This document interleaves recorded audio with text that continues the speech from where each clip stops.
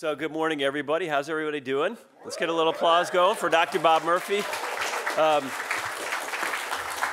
I would like to say that I personally have really enjoyed this lecture. I consider it one of the more important and engaging lectures of the week because I'm actually quite proud of the fact that the Mises Institute is a place where we can at least consider or explore or maybe even advocate the concept of a truly stateless society, one where even supposedly public goods, where national defense, so-called, where streets and roads and police even, and judicial services are provided privately. And of course, this is an esoteric topic in that sense, but nonetheless, I think it's one that's important and one that we need to consider seriously. So I'm glad that you all made it to this plenary. Earlier in the week, I mentioned that the relationships that people have made over the years and the connections are as important as the ideas themselves, because that's how ideas are transmitted, through actual human beings. And so we would be remiss if we did not mention that our great friend and senior fellow, Dr. Bob Murphy, recently wed his girlfriend, Kellyanne, and we just wanted to congratulate him. We have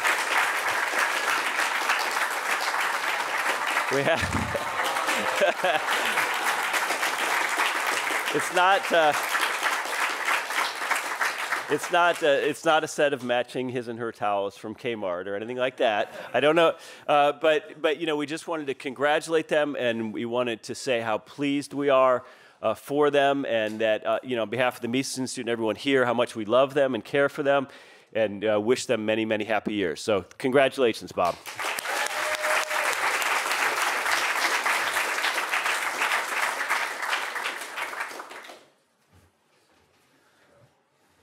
Thank you so much, Jeff, and everybody. I'm pretty sure that that's a copy of Human Action in there, but all right, well, it's a pleasure to be here. Thanks for showing up, everybody, and as Jeff said, this is a fun one. Let me just clarify.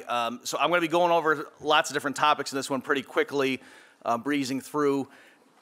However, the issue of military defense, that's such a thorny issue, and that there's so many conceptual hurdles there that's going to be, if you're interested in that, I'll be covering that tomorrow in a separate lecture.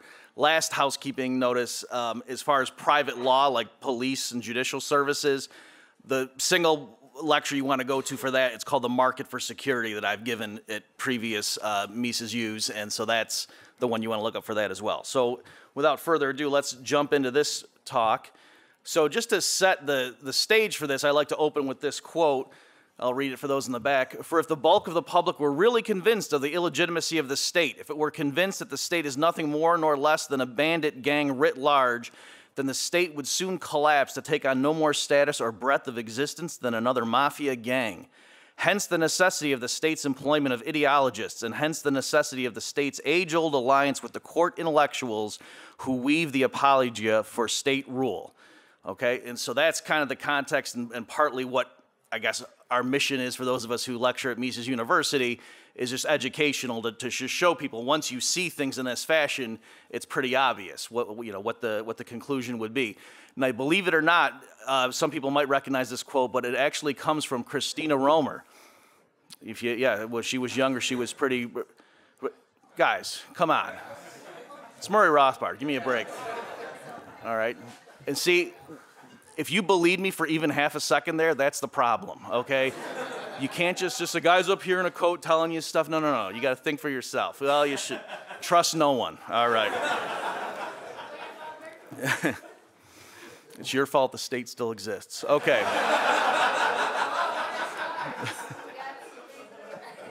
All right, and so I'm going to obviously jump into specifics here, but let me just also, in terms of the general outline, whenever you encounter a problem like this, because the typical pattern is that there's some difficult social issue, people are being harmed or their prosperity is being shackled by something going on, and then unfortunately most people immediately rush to, oh, well, the state can do something about it, right? And that's the first thing that people go to.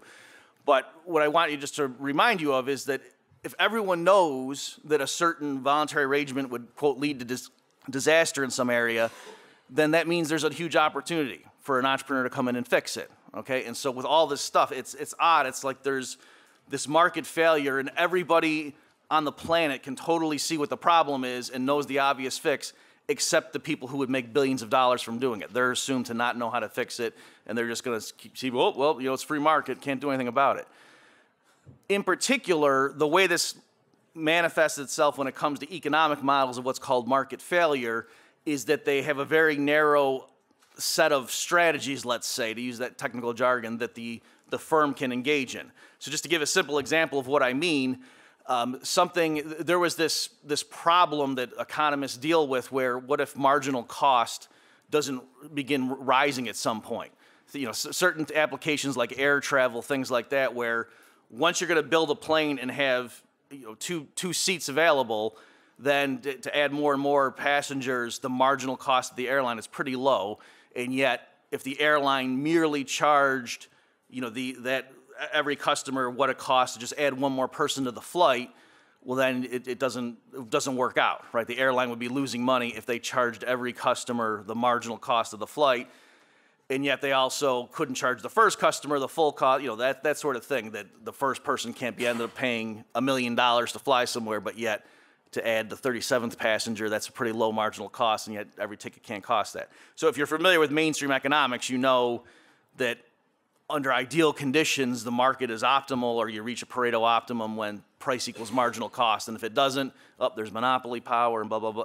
All right, so that's just one example of the kind of thing I mean where when you try to apply conventional economic tools to real life situations, it sometimes pops out that the market's stuck and can't fix itself, when obviously there's other pricing strategies. Another example would be something like wholesale clubs like BJ's or Sam's Club, if you guys are familiar with that, where you buy things large bulk purchases, and they charge you much lower unit costs than you'd get elsewhere. So they're not literally charging you the marginal cost to them in terms of the accounting, but it's much closer to that. And so how does that model work? Is they charge a large fee for you to be in the club, to have the right to come into the store in the first place, and then you also pay unit prices for the stuff you buy. So that's just one example of how they partly solve this problem of, what if marginal costs are really low for large ranges of output? We can't, reach the optimum.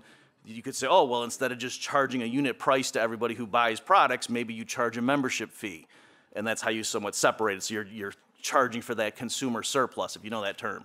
Okay, so that's just some examples of what I'm talking about, where they sort of arbitrarily fix what it is that private business is allowed to do or charge based on, and then they conclude, see, that's going to lead to a market failure, and then they have the government come in and it has much more tools at its disposal. Okay, so let's talk a little bit about money. I think they probably covered a lot of this in the earlier lecture that you saw on this, but it's okay if there's some repetition here. So Karl Menger, the founder of the Austrian school, explained money emerged on the market, and this was a tour de force of his explanation where he walks through and shows, for example, that the so-called state theory of money doesn't really make sense. It really doesn't work to say, okay, well, there was a time at which humans didn't have money, and then there's a time later when clearly they do have money. It's not a natural thing, right? It's not like trees. So clearly money somehow is related to human activity, and so the natural conclusion most people would have is there must have been some wise king or philosopher somewhere in the past that invented money, and then maybe cajoled people or persuaded them or used force to get the community to start using it, and then the benefits were made manifest, and there you go, and that's where money comes from. And so Menger had several arguments to show that that really doesn't work. So one thing is we don't have a record of such a person, right? You would think if some wise king thousands of years ago invented money, that might have been recorded, but there is no such record of someone inventing money. Also, it's just the inherent implausibility of it, that if you hadn't seen money in operation, if someone tried to explain it to you, it sounds dumb, right? If you think about it, like imagine some king saying, okay, right now you're trading horses for eggs, let's say, and it makes sense why you're doing that because you use the horse for transportation and you guys eat the eggs, so you can see why you would do that. But how about, here's these shells that nobody really cares about one way or the other. What if instead you sold the horse for these shells, and then someone said, well, why would I do that? I don't want the shells. No, don't worry, because this person with the eggs will also accept the shells. And so if you could convince everyone in the community to accept something they don't really want, because everybody else is going to do the same stupid thing, trust me, if we all act stupidly in unison, we'll all, right? It's sort of like a frat initiation ritual. But So you see how that, if you were trying to explain to someone who had never seen it before, it sounds crazy. And so Menger just goes through and he shows these problems. Even if you solve that problem, let's say the king did convince everybody in the realm, okay, from now on, every time you want to trade something, first sell it for these things that you really don't care about one way or the other, but don't worry because somebody else in turn will do likewise and reciprocate. Even if you could get everyone to agree to do that, or maybe they did it because you're saying, we'll chop your head off if I catch anyone selling against things besides these shells that the king's holding up, how would you lock in the purchasing power, right? It's not enough just to say the person selling your horses, now you got to do it against these shells. You don't know how much is one shell worth. You know, how many horses or how many shells should one horse fetch? In order to answer that, you would need to know, well, I kind of wanted to actually go get eggs, and so I need to know how many, you know, these shells, how many eggs do they command in the marketplace before I know if I want to sell my horse for shells. And so you see the problem is really difficult once you start seriously considering it. So Menger came up with a theory for the origin of money that solved all those problems, or that was, you know, impervious to those objections.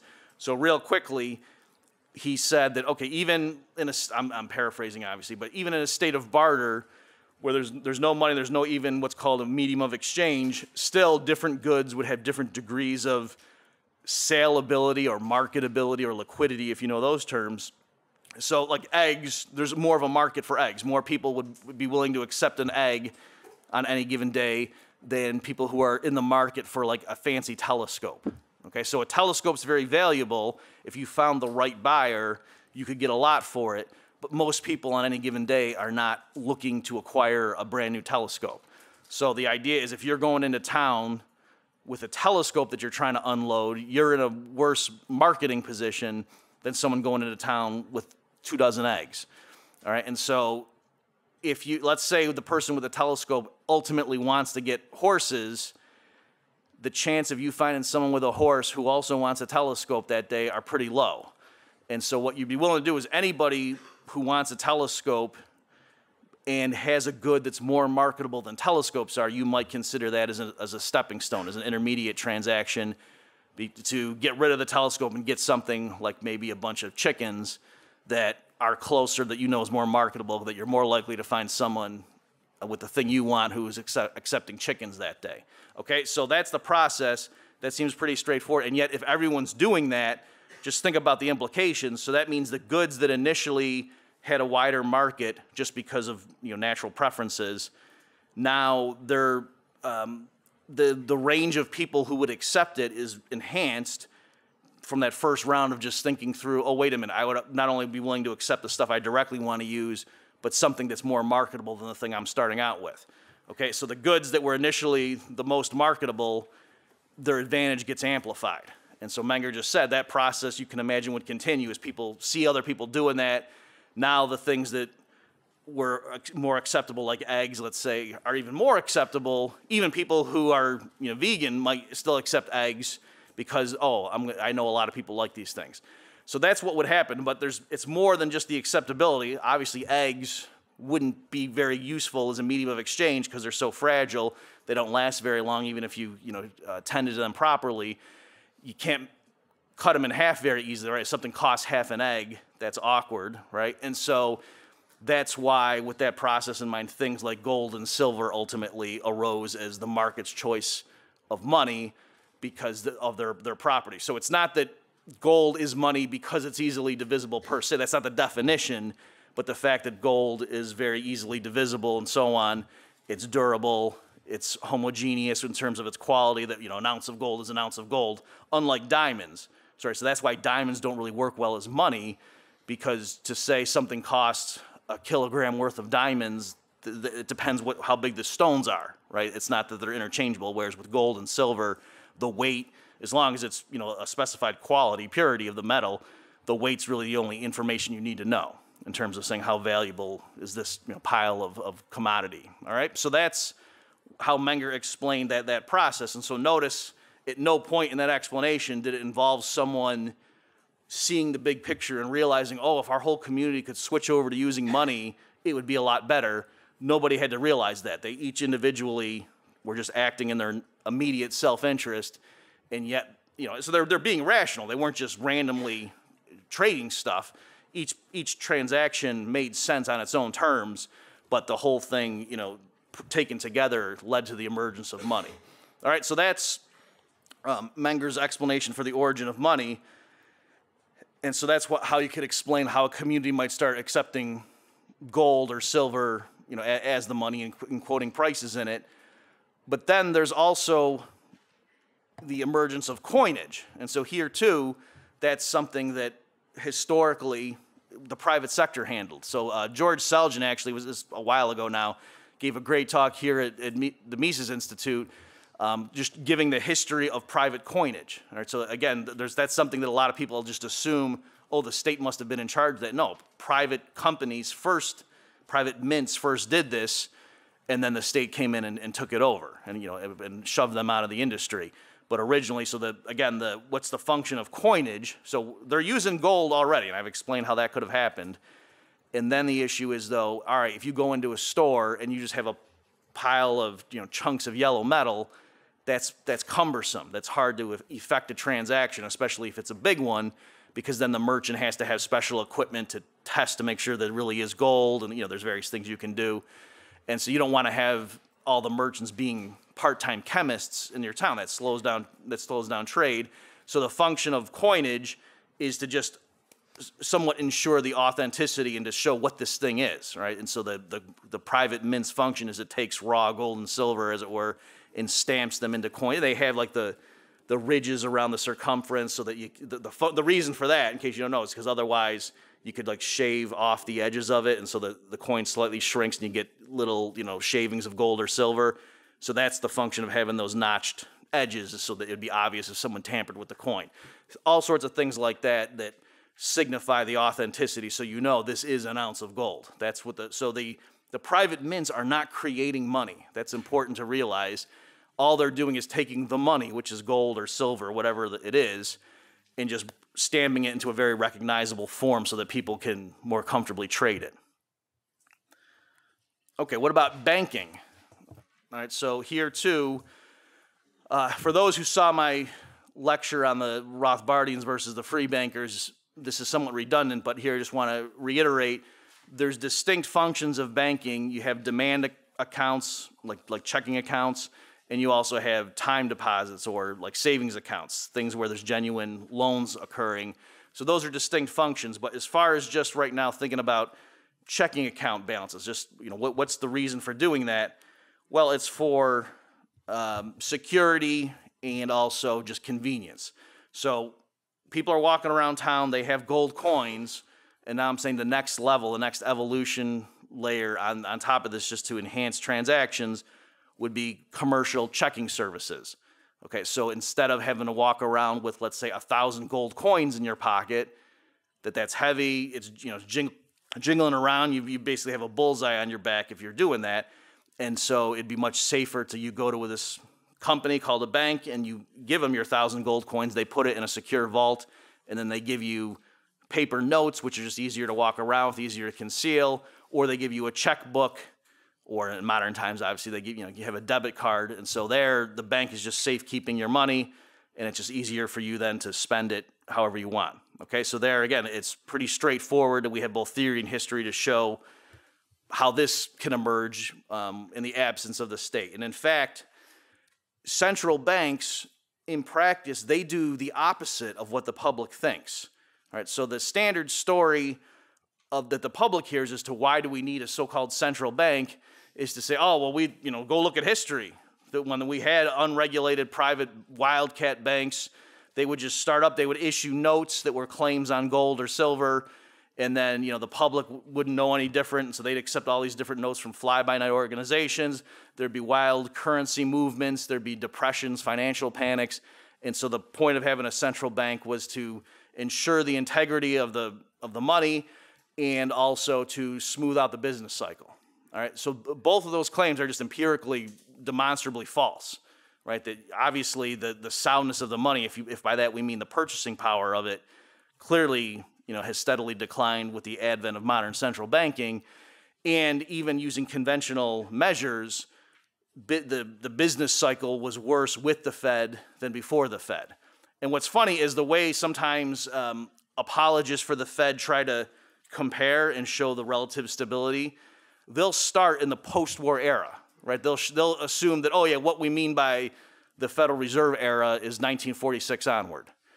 You see how that's a convenient omission, all right? And sort of like the Great Depression's a mulligan. Just say, okay, yeah, well, they were just getting their ducks in a row, but now that they started a new job, okay, they learned where the water cooler is, okay, now no more depressions, go. And then after the financial crisis hit, which by all measures was the second worst crisis to hit in U.S. history, it was not to then say, geez, that's kind of awkward that the first and second worst crises to hit occurred when the central bank was allegedly smoothing out the volatile free market business cycle.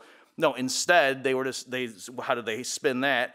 They said, well, look at the financial crisis in 2008, 2009 was not as bad as the Great Depression, so good thing we had the Fed there, right? And so, because they're saying, think about it, how perverse that is. They're saying, good thing the Fed was there because otherwise the economy couldn't have gotten, or might have gotten as bad as before when the Fed was also there.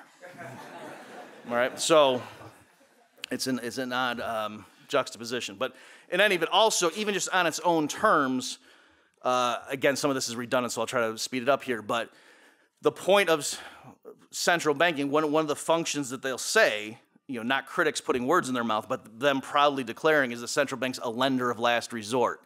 And so if you endorse Mises' theory of what causes the boom-bust cycle, you don't want private banks getting the go-ahead to go ahead and expand credit, and don't worry, if you get caught with your pants down, the central bank will come in and provide liquidity.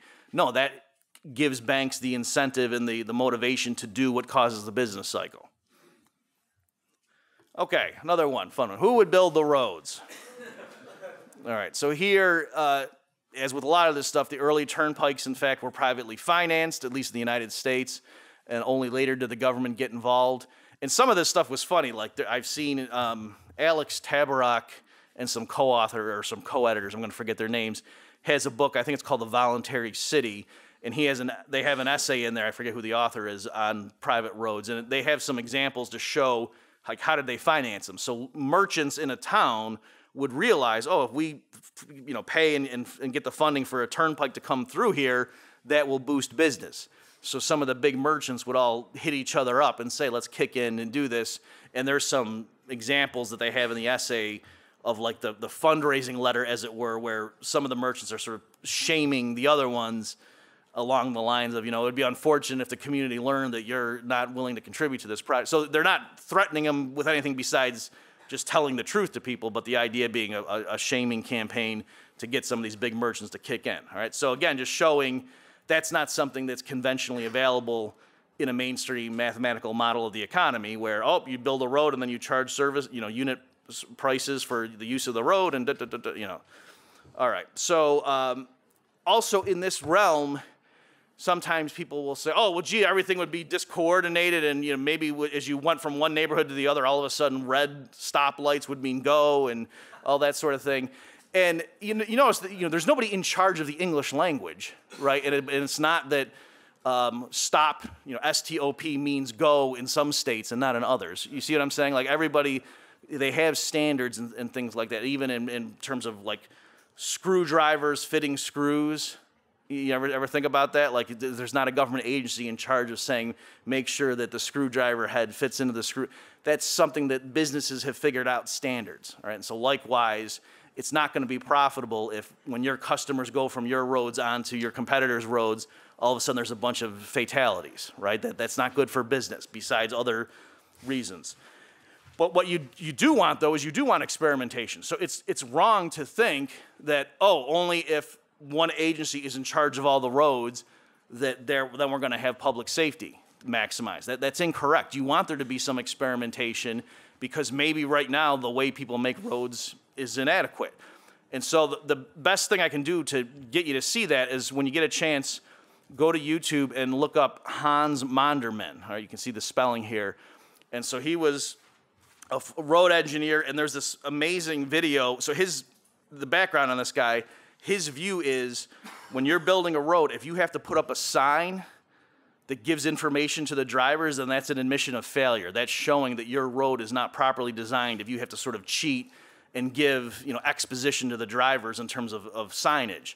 And so he wants to design roads that by their very nature keep drivers alert and minimize accidents. And so there was one where he designed this traffic circle. So when you're driving and you approach the traffic circle, it's very disorienting. But that's good because you don't want the drivers fiddling with the radio or texting. You want them looking at the road and, whoa, what's going on? And what's your immediate instinct when you're approaching this traffic circle is you slow down. And he's saying that's what you want people to do. And so he had this great demonstration. There's a camera crew doing a story on his road designs. And so he approaches, this real busy intersection, or traffic circle, I should say, cars weaving in and out, and then he's talking to the film crew, and he turns around backwards to, walk into the traffic circle that he designed. So he died, but I think we should applaud. No, he was fine. So what? All right, but what happened though is, so it was risky. Like cars were honking at him and swearing at him, but they didn't hit him.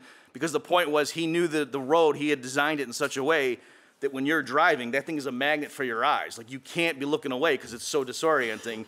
And his point was that's what you want. You don't want drivers getting lulled into how like American drivers are on the interstate where you kind of doze out. I mean, I have heard a radio host one time say he watches movies on interstates. Like he puts the laptop in the footwell of his car. For real, and I could, it sounds nutty, but you could kind of see how someone might do that. Because I just glance down every once in a while, and you're a long stretch. But the point being, that's not what you want people to do. At least if occasionally there is cross traffic, because then it lulls people into they doze off. All right, so that's the idea. So we don't really know what the optimal road design is, and I think sometimes people fall into the trap of assuming the way the government does it is correct. And how would a bunch of private businesses mimic exactly what the government's outcome is? No, we don't want the government outcome. The government outcome's bad. Not only are there more potholes than there should be, like that's a standard critique of government. Oh, these roads are terrible, and that's true. But it's also the design. And so like intersections that are referred to as death traps. Okay, that there's intersections where a lot of people die every year, and in a market where the roads were privately owned, I think the company would have much more incentive to deal with that and to figure out why is it that people keep getting in deadly accidents at this intersection, and they would do something about it. It's not that the government road engineers want everybody to die. I'm not saying that, but I'm saying the incentives in place and how the system responds to that sort of information, if you will, and counteracts it or deals with it is much more sluggish when it's a government monopoly. That it's not that the mayor is going to not be reelected because one intersection has a lot of fatalities. Because, first of all, the people in that town or that community don't view it as a government failure. They view it as, oh, wow, that guy shouldn't have been running the red light. Or, gee, that person shouldn't have been drinking before he got behind the wheel. They don't blame the design of the roads. All right, and so this is a point that Walter Block makes a lot, that he said if private business, and he compiles the statistics about how many thousands upon thousands of people die every year in road traffic accidents. And Walter's point is that if a private business had that kind of record under its belt, there would be congressional investigations, right? There'd be all sorts of regulation into this crazy industry where, it's profits over people and, they don't care about consumer safety. But since it's the government designing it, people just assume, well, that's the way the world is because everyone knows the government has to run the roads. Also, this isn't so much a big deal in smaller towns, but when it comes to large cities, there are systematic, predictable traffic jams, at least twice a day in the morning rush when people are going to work, and then so-called rush hour when they're going home. And depending on the city, I mean, it might be that many of the roads are just unusable for all practical purposes, for 4 hours a day. And you just know it's going to be a parking lot would, be the ironic phrase people would use to show how slowly you move through. And so that right there, that's not just that's a feature of roads and that's how modern life works. No, that's government-owned roads. A traffic jam, just think about it, it's a shortage. It's showing that the quantity demanded of the available road surface per unit time, or however you want to quantify what the good is or the service is the quantity demanded exceeds the quantity supplied at that particular moment. And that's why you get a jam-packed full of people trying to squeeze in there. And so if the roads were privately owned, the immediate change would be they would raise the prices, at least for those hours or those times of operation, and that would speed up the flow. But then because there's open entry, if this were a private, free society where all the real estate's privately owned, then if you're seeing these abnormally high profits from the people who own the few bridges and roads and so forth, they would build more. Okay, so it's, in the long run, all that would be returned to the consumer and things would be cheaper, but the immediate short-term necessity, if every morning there's way too many people trying to use a bridge or a road to get downtown to go to work, the immediate thing that has to happen is the price of that shoots way up, and that's like a signal, if you will, to say, hey, build more roads. Other things too here, it's not, I mean, the stuff I'm talking about is real plain vanilla economist stuff, but it's also more sinister in terms of, you know, if you view the state not as a bunch of well-meaning but bumbling folks who don't understand Econ 101, if instead you view the state as a gang of thieves writ large, well, then you really don't want the roads in the hands of that institution, right? And you see examples of this stuff. So Bridgegate, in case you don't know what that is, so Chris Christie, when he was governor in his administration, there was a scandal, and some of his operatives allegedly, or I think maybe they might have admitted it now, shut down a certain bridge lane of traffic just to cause traffic jams, to cause problems for the governor's political enemies. All right, and the scandal was that somebody, I think, was sick in an ambulance and couldn't get across it because there was this big traffic jam that they deliberately caused just for political reasons. Okay, and so that's the kind of thing we're talking about, where normally when you're debating the merits of government versus private ownership of the roads, most people don't say, oh, and a reason you wouldn't want to have a governor have any influence is in case he's mad at someone else, he might have his lieutenants intentionally cause a traffic jam just to spite that person. Right, you wouldn't even think of something like that, and yet that really did happen. Also, asset forfeitures, this is becoming a pretty noticeable problem now, where more and more people are realizing it, where the police will pull a car over and do a search, and if there's a bunch of cash in the trunk, they assume you're a drug dealer and take your money, and you have to prove you're not a drug dealer in order to get your money back. And it might take months, if ever, to get your money back, where you have to prove you're not guilty of something. Right? Again, the reason that's such an issue is because the governments control the roads. If it were privately owned and the owners of the roads could set their rules, obviously it wouldn't be good for business to become well known. Oh yeah, don't ever drive down that particular, the Acme highway, because the employees of Acme, that I guess you signed a contract implicitly when you first started using the roads, pull you over and take stuff out of your car, and then there's a whole process to get your stuff back. If any company had that policy, everybody would stop using that particular company's roads. All right, and so you can see how that sort of thing would be minimized if you had competition among the roads. And the last thing I got here is involuntary blood draws. Again, agents of the state have checkpoints. They pull people over, and there's cases where the police will have a medic or somebody there and say, okay, take some of this guy's blood because we think he's been drinking too much, and the person refuses, doesn't consent to it, says, no, I want a lawyer, I'm not doing this. And it's an awkward situation where like the medical personnel are being ordered by the police to, and I know some people that just told the police, no, we're not doing it. If you want to take their blood, go ahead, but this patient is not consenting to this medical procedure, so I'm not doing it. So I'm just saying this kind of thing comes up, and again, why is that even an issue? It's because the government controls the roads right now, and that's a choke point for a lot of transportation. Okay, so continuing in this vein of transportation, imagine if airplanes or movie theaters ran their businesses the way that buses and subways work. It would look like that.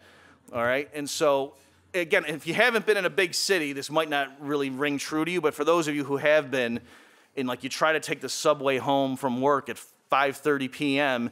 in a major city, and it's like people really crush in to take up every available square centimeter of surface area in the place, okay? And so that's, again, if a movie comes out, a blockbuster movie, and it's all sold out, once you get into the theater, you have a nice, comfortable seat. It's not that the movie theater sells 5 times as many tickets, and so people are sitting on your lap and are scrunched into the theater and you can't even see. And yet that's how so-called public transportation works. Okay, so again, just look at the different incentives and just think through why is that. So it's not an issue of, oh, well, the demand's too high, and that's why there's crunching in the subways, because when there's a blockbuster movie that comes out, the demand is high also. Or if people want to fly somewhere, you might get on the plane and say, wow, they sold every seat. This is a popular flight, and you're grumbling that you're sitting in between 2 people and maybe their arms are on your armrest. But that's night and day compared to what happens in so-called public transportation. All right, free and compulsory schooling. Government schools are a euphemism for prison in some communities. And that's not funny. It's a tragedy. But in all seriousness, I mean, just compelling children to go to school. And again, some people say, oh, this is a conspiracy theory. I like Tom Woods' analogy on this one. He said, imagine like if Walmart ran the schools, or people sent their kids to a school that was run by Walmart, and they spent a lot of time in the history classes just holding up pictures of the founders of Walmart and the inner family and the major shareholders, and look at how great their accomplishments were. And then in 1994, we had this initiative with our paper bags, and and you can imagine how people would deride this. Oh, give me this, all propaganda. Yet when kids learn about the founding fathers and the wonders of America, and then Abraham Lincoln did this and FDR did that in government schools, that's just, that's our history, right? And so that's also too. I'm speaking more to an American audience here, so I apologize for those who are from other countries. But from the U.S. perspective, it's like Americans understand and believe that government schools indoctrinate children in every country except the United States. This is the one area where they're getting the unvarnished truth. Okay, and so as more and more people realize that homeschooling and other non-traditional approaches outperform typical establishment ones. You can look at test scores and stuff like that. Okay, also on this, just imagine, it's hard for me to get regular people to agree that way too many people are going and getting undergrad degrees. And that's what I think it's partly just a cultural thing where now everyone thinks, oh, you have to go to college or else you're wasting your life. And also there's obviously all sorts of government subsidies involved that help perpetuate that outcome. I have had more success, though, if I say to people, all right, what if they were going to ramp up the subsidies and insist that everybody get a PhD, or most people try to get a PhD, and you really haven't fulfilled your life, you're wasting, you're being lazy unless you go get a PhD. Imagine if that were the trend. You could see, most people say, yeah, that would be crazy. Because what would happen? It would cost a lot of money. There'd be a huge opportunity cost in the sense of people missing out on 5-6 more years of their potential work career by staying in school that much longer. And also, in order for this to be possible, getting a PhD in all these fields, they're going to have way more degrees granted now. The standards would have to come down, right? It couldn't possibly be that just by spending more money, a bunch of people can get PhDs in physics or chemistry. Or the standards would have to drop. All right, so that you can see how that wouldn't be good there. So I'm saying, all right, you think just right now we're at the optimum level of formal education being received? And obviously, I think not. Okay, safety regulation. Every time there's a crisis, foodborne illness, or a plane crash, people will say, thank goodness we had the government agency that was in charge of not letting that happen. Right? And I'm not putting words in their mouth. There was a plane crash when I was younger. It was a big deal. The company was called Value Jet at the time. They rebranded themselves after. And I think it was in the Florida Everglades, and they crashed, and it was a big thing. And someone wrote an op-ed that we ran in my local newspaper that was saying civil libertarians might complain about government funding, but after a plane crash, the rest of us are glad that the FAA has its people working overtime. And so, and that's fine, but again, just think through what would have to happen for them to be upset with the FAA, right? Because there was a bad plane crash, and the investigations found that it wasn't like it was just a freak thing. It was that the safety inspectors weren't following the protocols that they were supposed to. All right, and so again, that was chalked up to, yep, that's the free market for you. When the FAA's inspectors don't do what they're supposed to do and there's a plane crash, there goes laissez-faire, right? So it's just this weird thing. So maybe it is true that, there's inadequate funding, but the point is, what could possibly happen to show you that the FAA is doing a bad job and we should consider an alternative approach, besides the fact that a plane still crashes on the FAA's watch?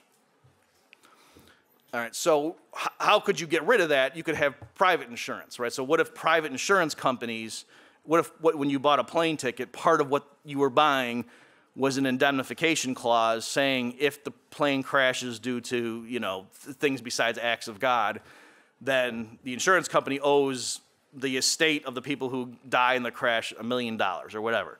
So if that were the case, then the private insurance company's on the hook, and they're not going to agree to that unless they, know that the plane is following adequate safety protocols. So the insurance company then might send out, inspectors to check to make sure that the safety logs are up to date. They might give random sobriety or drug tests to the pilots just to make sure that the pilots aren't showing up drunk, that kind of stuff. So a lot of what the government conceivably could do in terms of regulation, you can see private watchdog groups doing that as well. And the big difference is the incentive structure. If some private agency, some insurance company is vouching for an airline and it's not doing a good job policing the pilots or the maintenance crew, and there's a crash, the victims are the people who die in the crash, obviously, but also the insurance company now is going to be out several millions of dollars. Okay, so they have an incentive to not find themselves in that position. Whereas again, perversely, if there's a big plane crash, the people running the FAA can get more money from Congress because they can say we're understaffed, we need a bigger budget. It's true, maybe the higher ups might have to resign just to remove this scandal, but the institution itself does not suffer when it doesn't do its job. It actually perversely gets more money. Okay, there's a similar thing with the FDA. I'll be real quick on this point. It's standard for a free market economist to complain about the FDA and say, that's the Food and Drug Administration, to say they have these unreasonably high levels of proof to jump through all these regulatory hoops to show, if you want to bring a new drug to market, you have to do all these tests and show clinical trials to show such and such. And so drugs that could be helping people are held off the market unnecessarily long.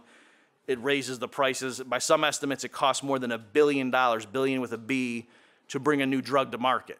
And so you can see in that environment why there's only these blockbuster drugs that cater to something that's pretty popular as opposed to real niche products. And it just makes things really expensive. But they also commit the opposite error, where the FDA will approve something that really is dangerous in a meaningful sense, because everything isn't, there's no such thing as a safe drug, all right? But the point when I say dangerous, I mean in the colloquial sense that if people knew the full risks, they wouldn't be taking it, and yet that gets approved. And go look up the Vioxx scandal if you want, and you'll see how there was an insider who was saying that the FDA was, they approved it and they shouldn't have, and then it takes a while for them to admit their mistake, all right? And it sort of gives its blessing on something that it probably shouldn't have done so. Okay, what about vaccinations? This one to me is real simple, even though this is a hot topic now. So remember, everything's privately owned in a free society, and so every institution, every property owner can set the rules he or she wants. So like someone running a private school, if they want to, they can have the policy and say to the parents, hey, if you send your kid here, you got to agree to these particular schedule of vaccinations as put out by the local pediatrics group, blah, blah, blah. And if not, just take your business elsewhere. That's, they have the right to do that. And if some schools want to, have a more open policy, they can do that. And so you let the market decide. So it's not that we need to come up with what's the libertarian answer to the vaccination question. It's just you leave it open and let institutions decide. What's funny here is I participated in a debate on this, is that in some areas, the case, like when it comes to contagious diseases and things, a lot of times, you can see why there'd be a prima facie case for coercion to be involved to set up a quarantine. And then, it's tricky to come up with, well, how would a free society handle that? But when it comes to just stuff like standard childhood vaccinations, it is odd that prima facie, if a bunch of parents all do the right thing and vaccinate their kids, those kids should be somewhat protected from the unvaccinated kid, right? And so it's ironic that the people whose own kids receive the vaccination are often the ones really concerned about an unvaccinated kid playing with their kids, when it's like, I thought the vaccine was supposed to keep your kids safe, right? So there's that element. Now, what the response is, just to make sure you know it, the response from the people who think there should be coercion involved and the state has a role in forcing everyone to get vaccinated is they'll say, okay, well, there has to be this thing called herd immunity. And if a sufficient fraction of the population is vaccinated, then the disease or whatever can't get a foothold. But if we have too many that are unvaccinated, and at any given time, several people have to be unvaccinated because there's certain medical conditions you might have, or really young children who aren't yet ready to be vaccinated or would be dangerous if they took the vaccine. So that's fine, but then notice now we're not saying the vaccine is safe or dangerous. The people who are pro-coercive vaccination are admitting there are some people in the population who can't get vaccinated because it would be dangerous for them. And so now you're just disagreeing with parents over where the line is to be drawn. You're saying, no, we think it's safe for your kid. And the parent of that kid saying, no, I don't. And that's what the argument's over. And so in general, the idea that we're going to overrule what parents think is safe to put in their kids' bodies, I mean, that's pretty horrifying, I think. Okay, I got about 2 minutes here. Let me solve the immigration question in 2 minutes. You guys ready? Hang on. All right. So as it was something like prayer in school, there's no good answer here, okay, that the people on both sides make compelling points. So when you're in a statist framework arguing over what the powerful, institutional people running the state should do, everything's going to be bad because it's involving the state, okay?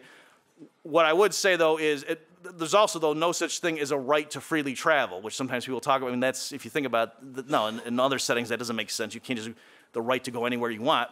People own things. So let me just show you what the first best solution looks like, and then you can try to figure out how to apply it in a statist setting. But in a free society, private landowners set whatever policies they want. So when it comes to something like the U.S.-Mexican border, think of it like this, okay, where you see all the different landowners who all conveniently have very short first names. It worked out well.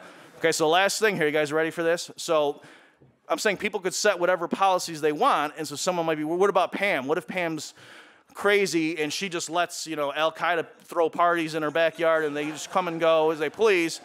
Ready? Watch how the free society would deal with somebody like Pam who's letting these people cross the Mexican border too quickly. Boom. You see how that works? Okay, so you need to get outside of the mentality of just thinking, crossing this one line between Mexico and the U.S. If each parcel of land is privately held, it would be this sort of situation. So if somebody had really liberal policies, well, their neighbors could then have more stricter ones, and that would contain the problem if there really is a problem. Okay, so again, that's the first best solution, and then you can quibble about, okay, what do we do in the current environment? Okay, that's my time. Thanks, everybody.